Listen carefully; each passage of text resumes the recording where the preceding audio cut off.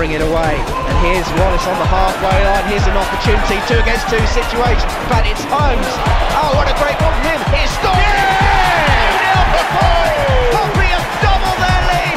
What a marvellous piece of incisive attacking football, and Miles Storey has grabbed a second goal for Pompey. Great counter-attack in there, but I've got to be honest, I'm looking at Carlisle and they're playing such a high line against 2 forwards with, well, obviously Storey with blistering pace.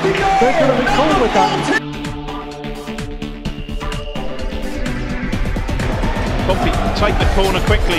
Here's Dunn, edge of the D, shot from distance, not cleared. Here's Jed Wallace to Dunn, feeds Westar on this left-hand side, hooked into the 6-yard area. Yeah! And Hollands has got a third for Pompey, and it is a sublime afternoon for Portsmouth.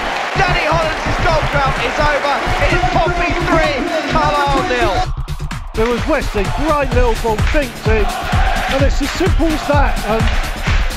From obviously being as quiet as you could wish, yeah, it's now burst into life.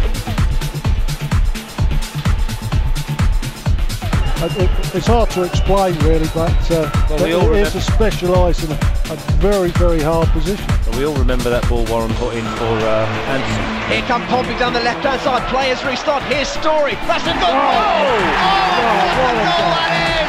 Oh yes, that is a magnificent goal! It's Jed Wallace, and it's a marvellous breakaway down that left-hand side.